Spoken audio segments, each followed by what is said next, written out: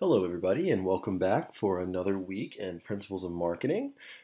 This week we are moving on to discuss consumer behavior, which is one of my favorite topics and something that I studied pretty extensively in graduate school, so I'm excited to share this with you. Some essential questions for today's lesson.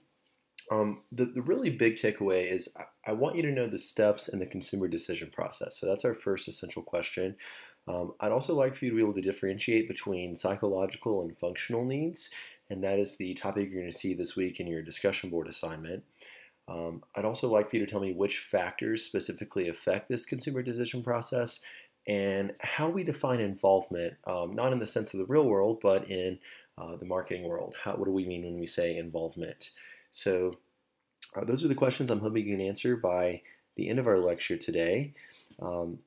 As we get started, I want to talk about consumers, and I'm not sure about you, but as an individual, I'm pretty unpredictable and pretty irrational whenever it comes to shopping and making choices, and most consumers are that way. We don't always have an explanation for our choices or actions. We don't always have a plan. Sometimes we just buy things, and that's what makes studying consumer behavior so interesting because marketers have to work very, very hard to predict these behaviors and gain an understanding of their consumers before we're able to plunge forward in making marketing decisions. So consumer behavior is very important, something interesting and also very fun to understand. So as I said, consumer behavior is all about the why behind people buy goods, the why behind people buy services, why do we do what we do, and you spent just a couple of weeks ago in your discussion boards talking about value, and you had to pick items, and I saw everything from Louis Vuitton purses to toothpaste in your discussion boards, and I really enjoyed reading those. But the common theme in each of those areas is that usually we buy one product over another because it's a better value for us as consumers. And maybe that means that you buy Crest 3D white toothpaste instead of Arm & Hammer because it's the same price, but you get whitening benefits or whatever it may be. But in each of those cases, the product had more benefits than cost for you, which is how it created value in that sense. So I want to start out with today's lecture by kind of setting the scene for you, giving you a little example, and I'm going to keep coming back to this throughout the video lecture and keep referencing this, but we're going to talk about Katie, okay? Katie just got her dream job. She's super excited, or she hasn't gotten the job yet, excuse me. She's getting ready to interview. She's super pumped, and she is a little nervous. You know how it goes when you're just graduated, getting excited. So anyway, she needs to purchase an outfit that she can use for this interview. She wants it to be professional, but she also wants it to be stylish. She wants it to be a good investment. Yet also she doesn't want to pay a lot of money. So she's kind of asking for a lot, but these are the things that Katie is hoping to find in an interview outfit. And we're going to keep talking about Katie, so keep that in mind. Recent grad, looking for a job, interviewing for her dream job, looking for an outfit, okay? So I'm going to use this scenario with Katie to talk to you about the consumer decision process. And I'm sorry, I realized I did not have this full screen. That might be better for you to see now. We're going to use this situation with Katie to talk about the consumer decision process. And these are essentially just the steps that consumers go through not only during the decision process, but also before and after as we're making these purchase decisions. So obviously the first thing is Katie needs to recognize a need. So, and this is the same for all consumers. So we have some kind of discrepancy between two states, and this is where we find our need recognition. We have some kind of unsatisfied need that we need to fulfill. And generally speaking, the larger the difference between your actual state and your desired state results in a drive and initiative to kind of satiate that desire more quickly. And I always like to think about the example of hunger. I don't know about you guys, but I get kind of hangry when I'm hungry and I want to eat. I get angry, and my actual state, I'm hungry, is not the same as my desired state, my full or my not hungry state, right? So there's this discrepancy, and the more that discrepancy grows, the more that there's a disconnect between my actual and my desired state.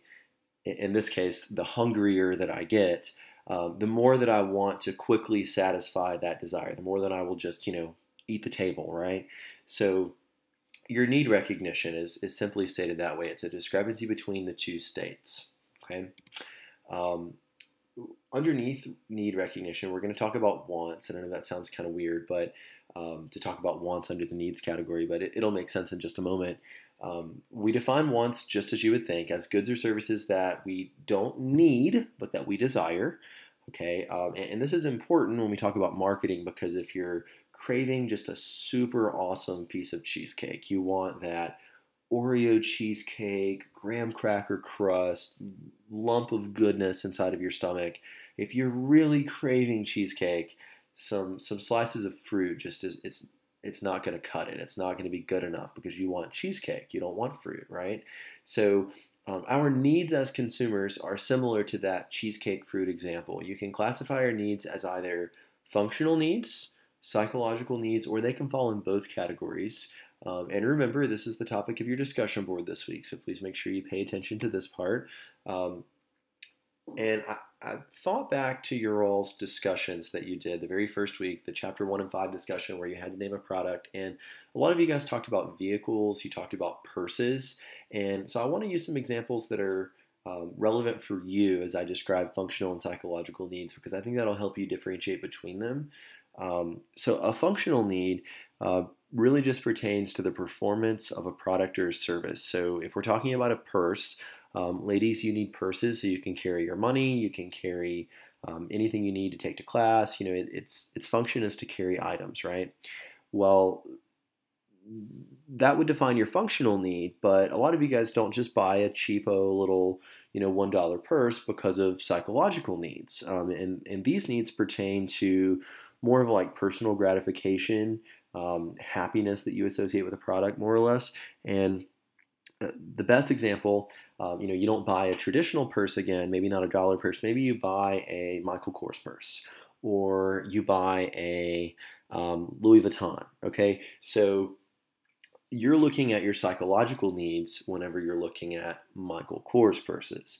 But whenever you're looking at just a regular purse to carry your items from point A to point B that you might buy at Walmart or Kohl's, you're fulfilling more of a functional need.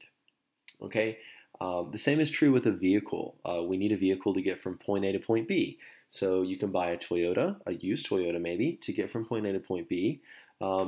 Or you can buy, satisfy your psychological needs and buy a Lexus or a BMW, right? So there's a difference, and marketers have to think about these functional and psychological needs as we market our products to have those different target audiences in mind. So the key takeaway here is that there is a successful balance between these two needs.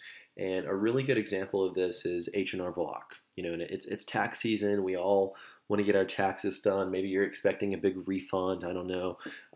But H&R Block markets to individuals who obviously need to have their taxes done. They are a tax service. And they do satisfy a functional need in that they complete your taxes. Everyone has to pay taxes, right? Or we're going to go to jail, okay? So your functional need is going to be met. You need your taxes to be paid and your taxes to be turned in and all that. Well, they also market to your psychological needs with what we call puffery. And if you study advertising or you get into marketing in more detail, you'll learn more about puffery.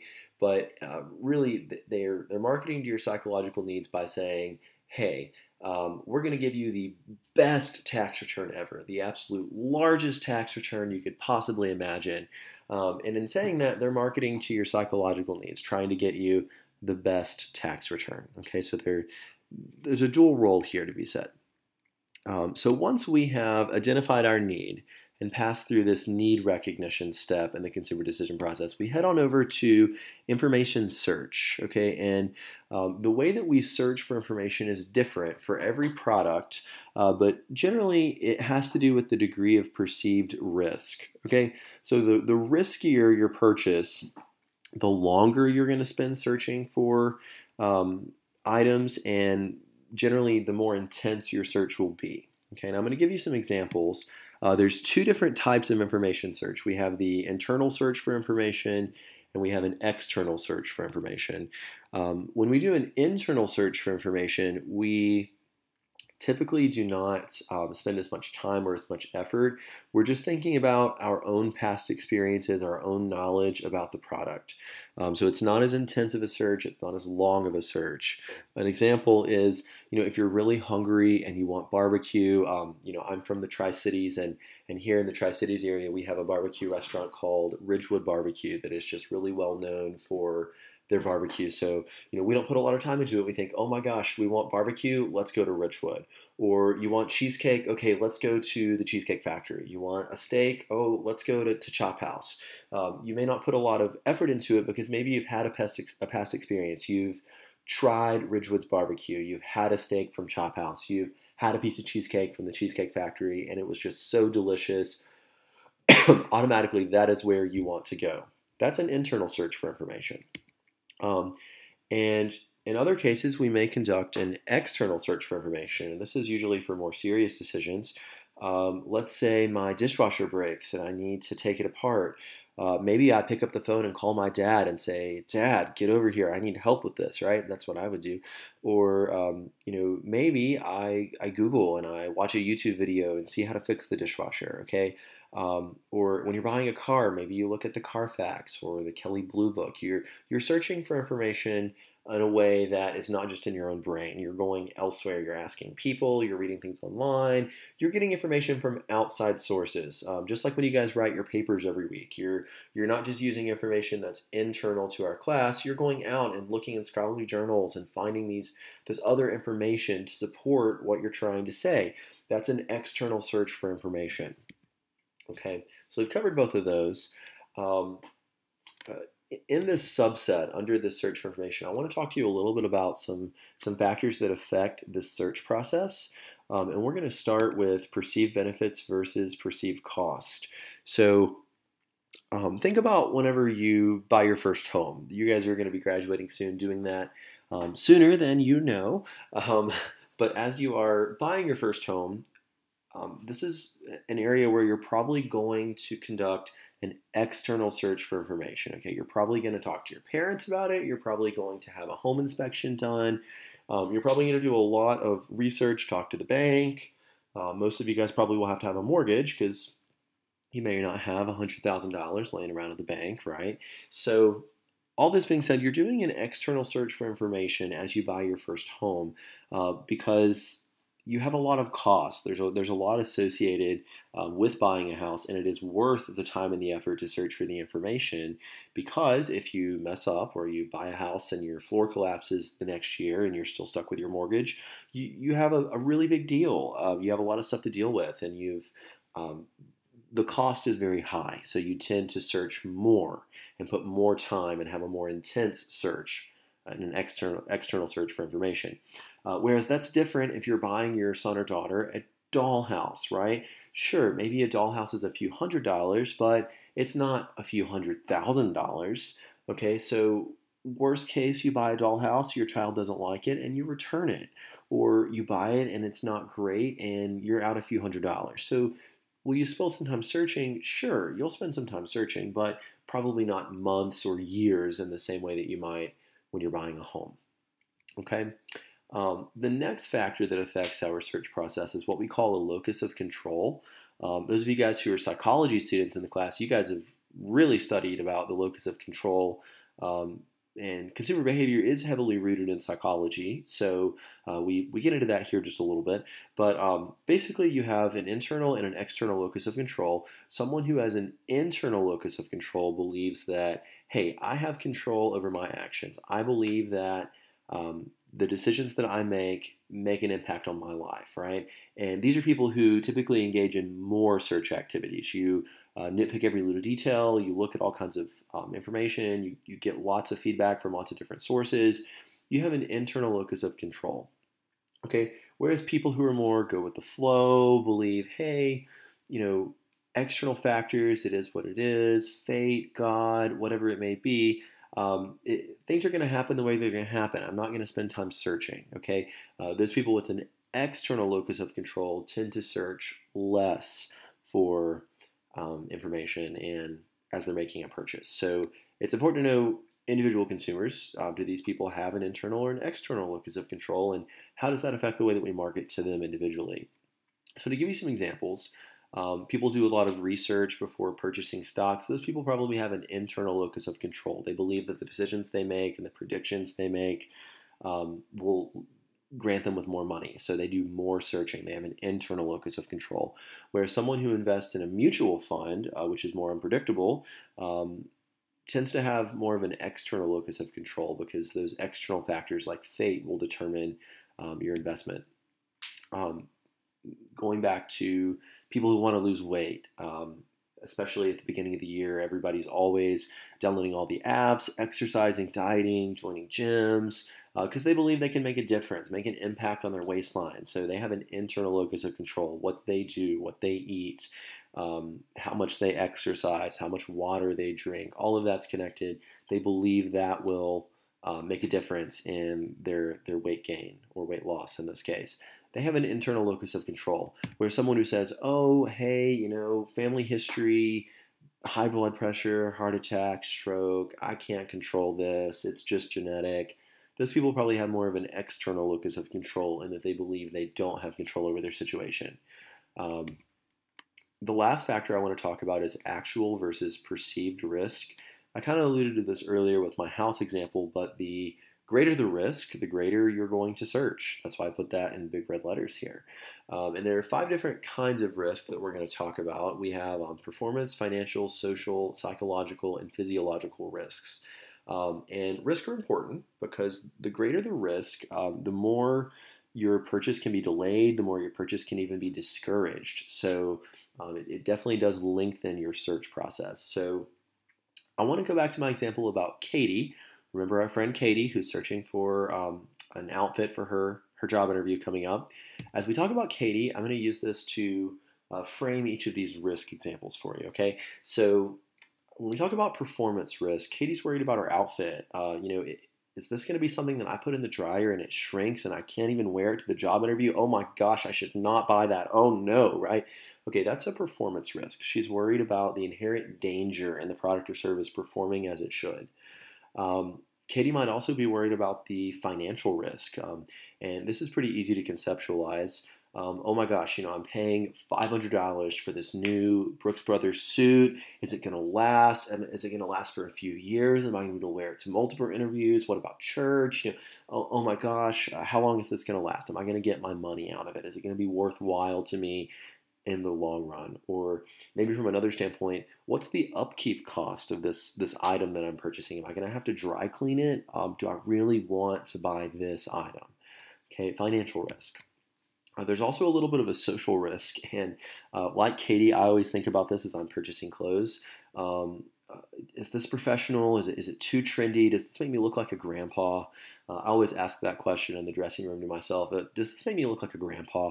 Okay, so those social risks, those fears that you as a consumer, you suffer and you worry that people might not regard your purchase positively, those are social risk, and those do impact our search process. Something else is safety risk. So, oh my gosh, I heard there was just a recall on Toyota brakes. Is my car, when I press the brake as I'm going down the hill, is it going to work, or am I going to come to a screeching halt? If you clean your bathroom with bleach, oh no, are those chemicals going to cause me to have cancer later in life? All these things are physiological, or what I shorten to safety risks. And these are all things that are very important as you're purchasing a product, especially your larger ticket items usually. We also have psychological risk. So you've probably heard the expression at some point in your life of keeping up with the Joneses. Well, psychological risk refers to that. It's the risk associated with the way that people feel if the product or service does not convey the correct image. So typically when people start to feel more vulnerable, they tend to equate bigger with better. So we buy bigger TVs, bigger houses, we want larger portion sizes whenever we go to restaurants, and people associate this with improved status or maybe even with happiness. So all these things are psychological risk, and all of these questions together delay the search process. Okay.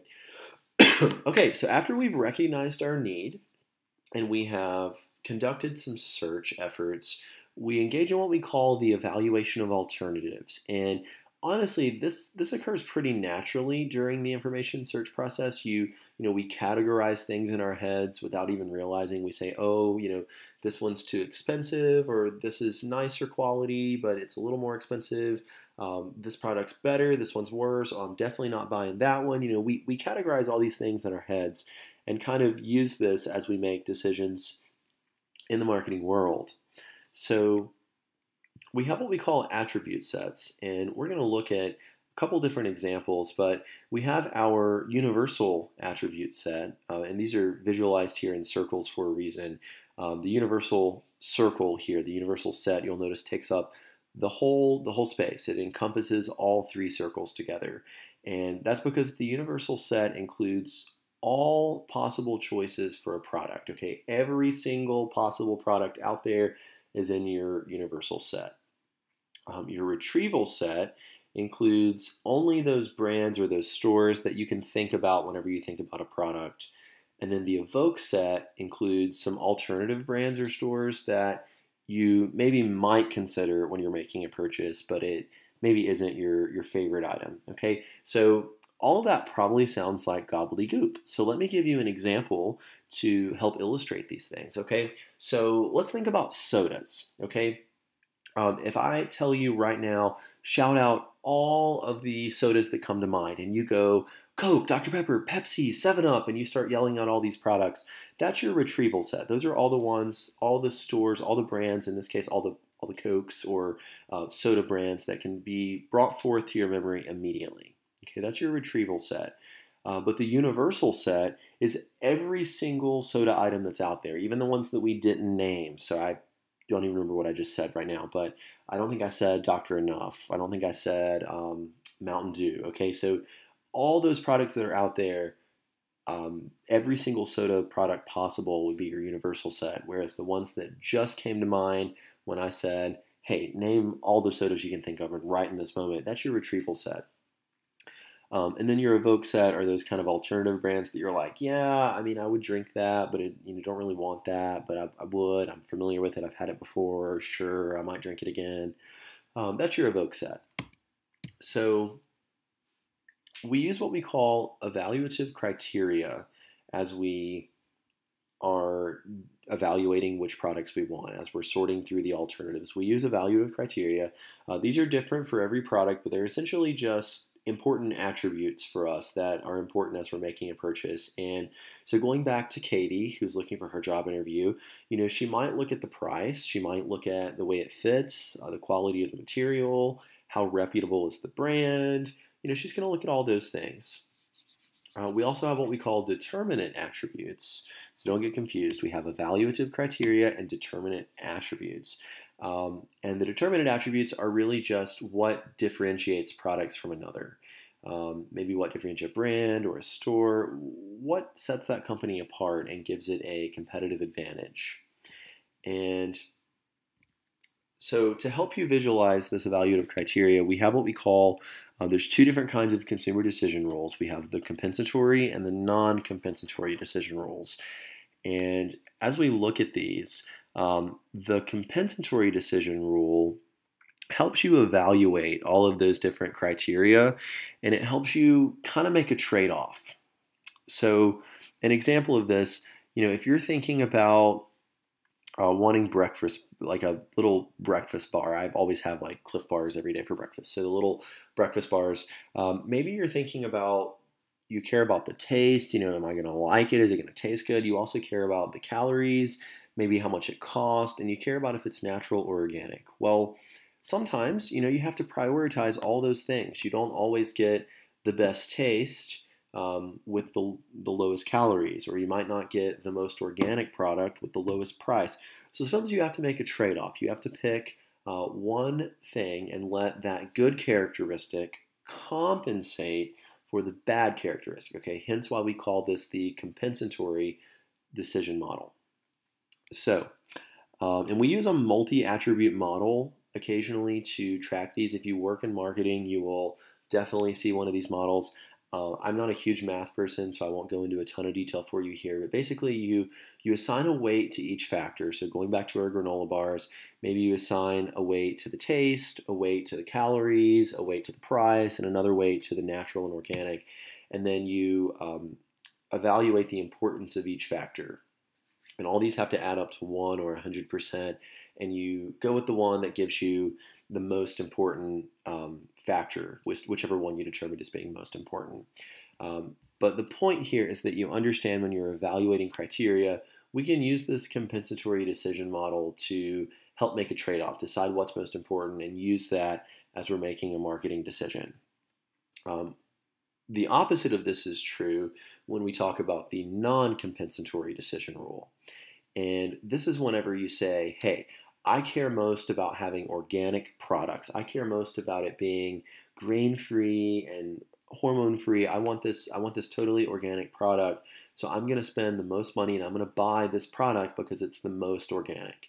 So you're not making a trade-off. You're not compromising. You're saying, this is what I want, so I am purchasing because of this. So regardless of any value of any of the other attributes, you make a decision based on only one characteristic or maybe even a subset of a characteristic, and that drives your decision.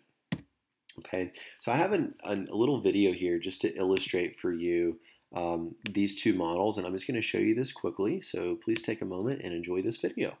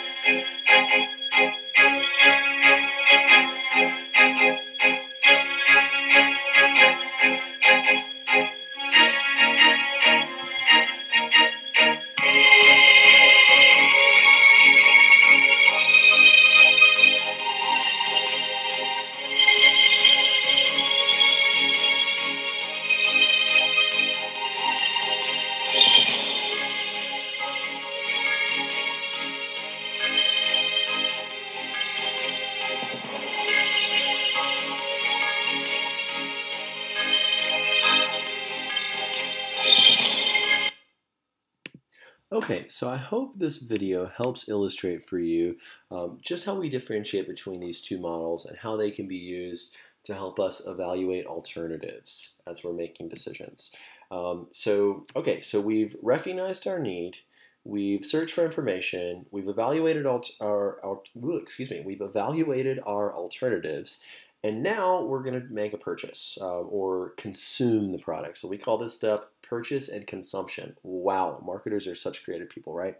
So this is the easiest step. Obviously, you're just purchasing the product.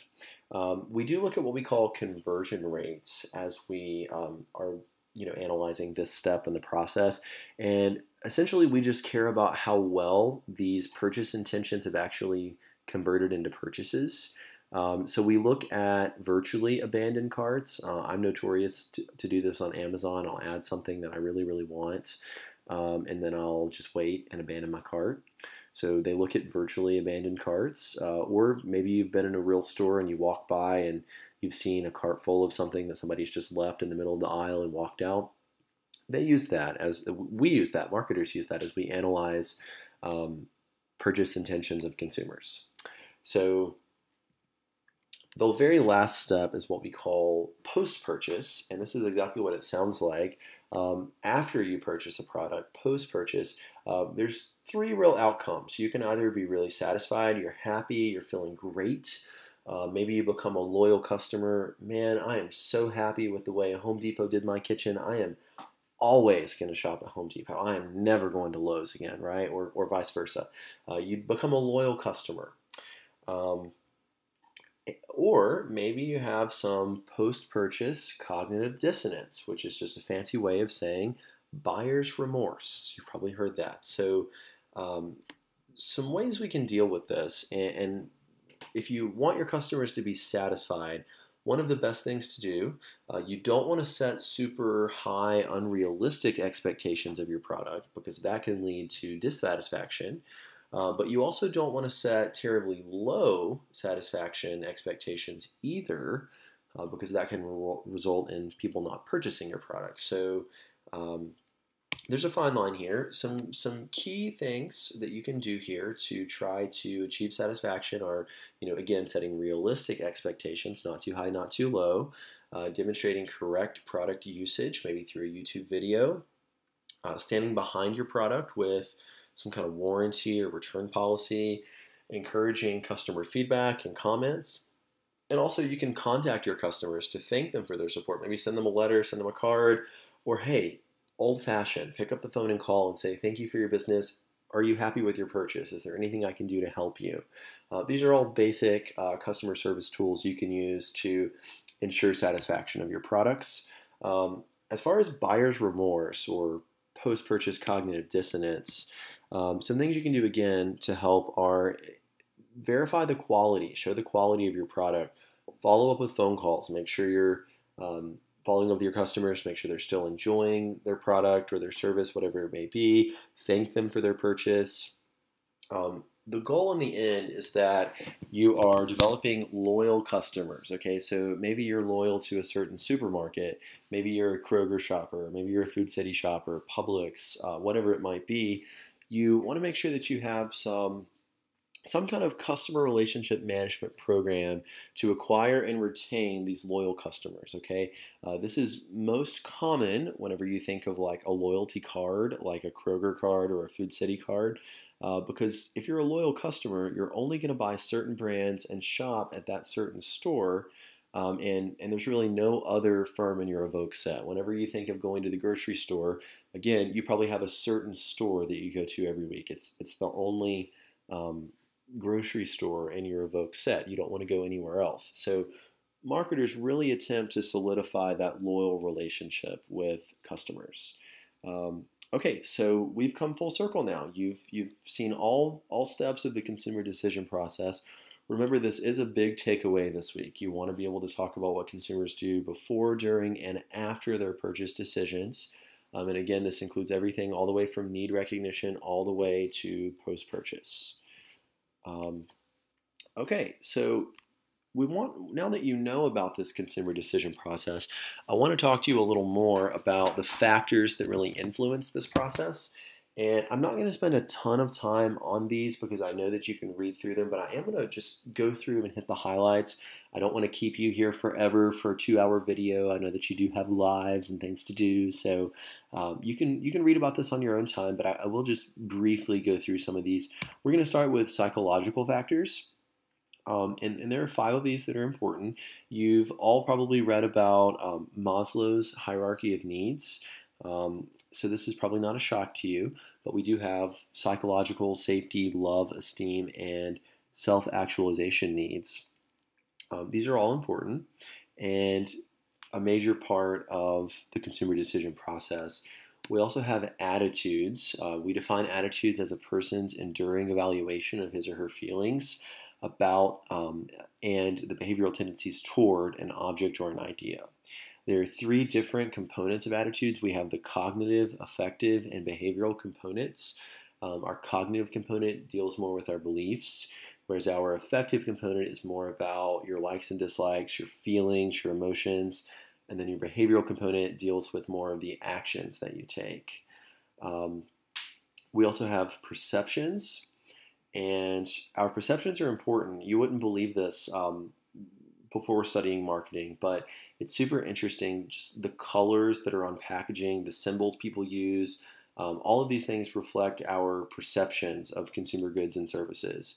You might also care more about, again, keeping up with the Joneses. So, oh my gosh, I want one because she has one, right? So these are all important. We also have learning and then lifestyle. Some people want to live a certain way and spend your money and your time a certain way. A good example of this is North Face jackets. So a lot of you guys, being college students, probably have a North Face or maybe have a Columbia, and a lot of that may be because North Face jackets are a trend. They're a fashion statement. Most of us do not purchase, sadly, North Face jackets because we need that super great, sufficient protection against the elements and the temperatures. You may hike or you may go to Antarctica, but typically these are more of a fashion statement here in our area, at least. So these psychological factors are important as you go about making these decisions. The social factors are also very important. So family is a big aspect of a lot of purchase decisions, and it's different for every product. So when you're going to a restaurant with your family, maybe you all talk about, oh, well, Italian sounds good. I kind of want Olive Garden. Oh, no, I kind of want a steak. And maybe you make a decision all together and try to find a restaurant that makes every family member happy. Whereas when you're searching for a new car, maybe it's just mom and dad who get the final say. So maybe they're not consulting all the children, all your siblings, right? Maybe it's just mom and dad. So family and social factors can affect our purchase decisions. Our reference groups are also really big, and this is super important for the millennial generation. But we care a lot about reference groups. Maybe you're reading a blog before you make a purchase. Maybe you consult your friends, your family, your coworkers. These are very popular ways of evaluating our alternatives before we purchase. So these social factors are important. Of course, we talked about culture a little bit before. So obviously, you already know a lot about cultural factors and how these can impact your purchase decisions. My favorite thing to discuss and really study are our situational factors.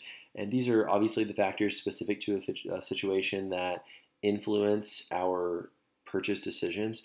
One of the most common things to talk about is the purchase situation. So maybe you're a budget shopper, maybe you only shop in the bargain bin like me. But today, maybe you're buying a wedding gift for your best friend. So you're not going to go to the bargain bin. You're actually going to go look for a nicer item paying full price. So the purchase situation can impact, obviously, consumer behavior. The shopping situation can also make a difference. And I always ask people in my in-person classes, well, have you ever gone to a store planning on making a purchase and then you get just totally derailed once you're there?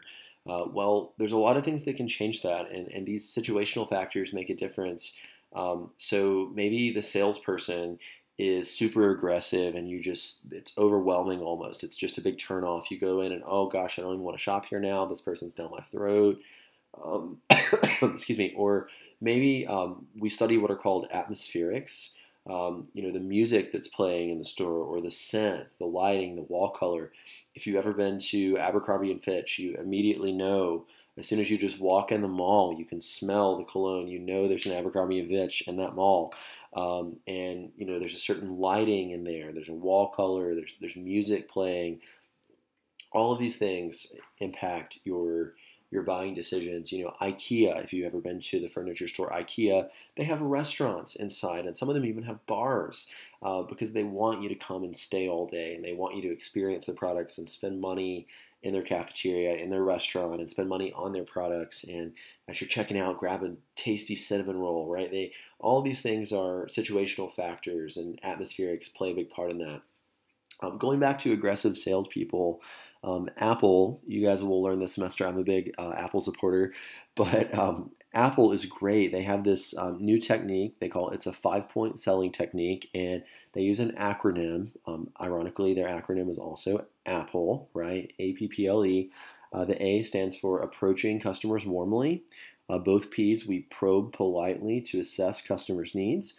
We present some solutions the customer can do that particular day.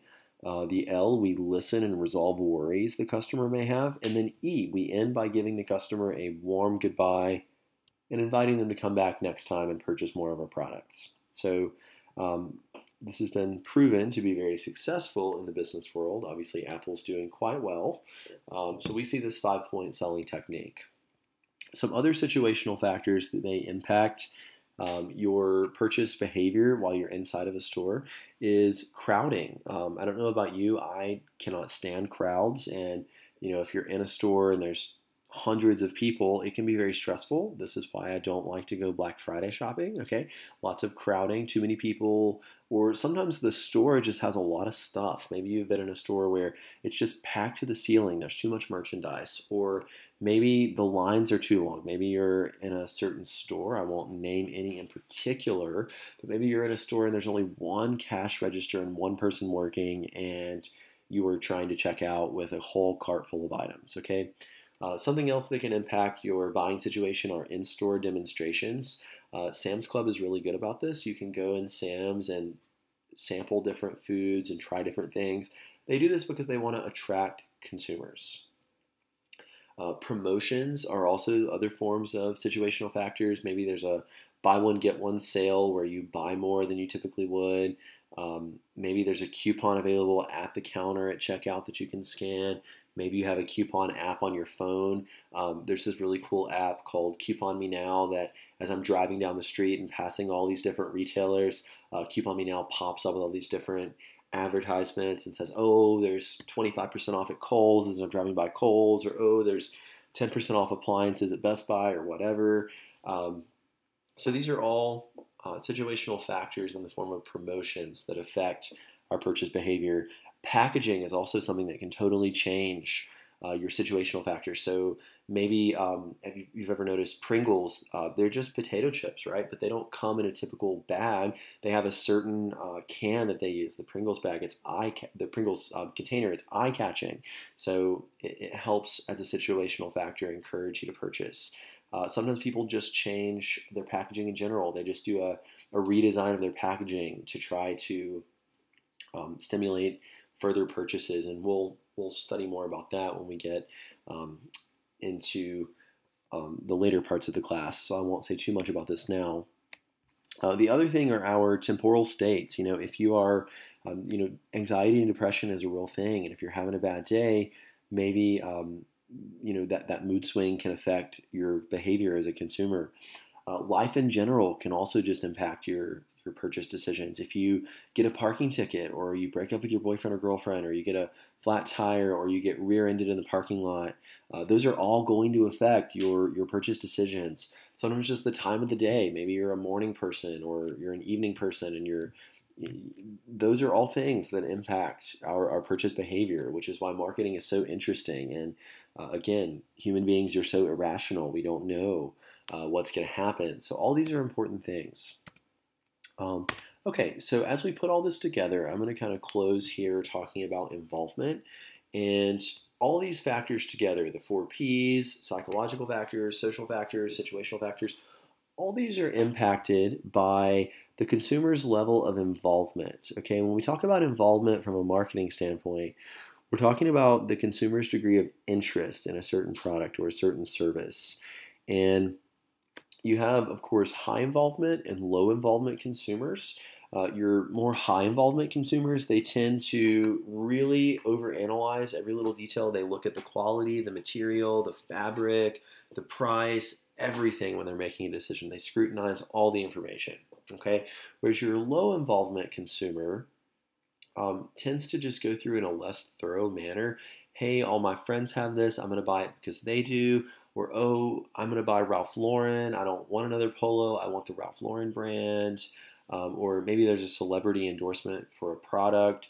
Tom Brady is using Nike products, so I want to do that. Okay, so high involvement and low involvement decisions.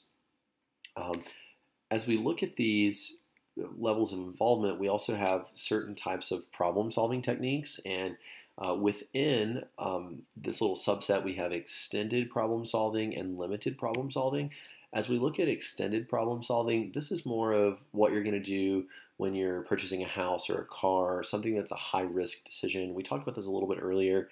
Again, the more risky the decision, the more searching you're going to do, the more extended problem solving you're going to do, the more research. Okay, whereas your limited problem solving, you're probably just going to make a quicker purchase decision. You're not going to spend as much time delving into the research or put as much time and effort into it because maybe you have some prior experience with the product. Maybe it's only moderate risk. Under limited problem solving, we have what we call impulse purchasing and also habitual purchasing. Maybe you're making an impulse purchase because, oh my gosh, there's a new kind of Oreos and those Oreos sound spectacular, so you want to make this impulse purchase and grab the Oreos. I guiltily have tried almost all the brands of Oreos. Okay, so impulse purchases, you throw them in the cart. Hey, I'm excited to try these. Another type of limited problem solving can take place with habitual decision making. So every single week that you buy Tide laundry detergent. So you're going to buy Tide this week because you know that you need it. Or you buy Charmin toilet paper. It's something that you buy continually. You don't need to spend a lot of time researching it. Sure, maybe you look to see if Walmart or Kroger or the dollar store, you look to see who has it cheaper. Sure, maybe you put a little bit of time into it, but you don't sit there and read the label and evaluate and compare it against 10 other types of detergent. It's not extended problem solving. It's more of just a limited problem solving. So these are the key highlights for this week. And again, I did not hit every little detail. Just tried to hit the highlights for you because I know that it can be helpful to sometimes have the auditory there for you. So I hope this information has been helpful to you, and I look forward to reading your discussions this week. And if you have any questions, as always, feel free to shoot me an email. Have a great week, everybody.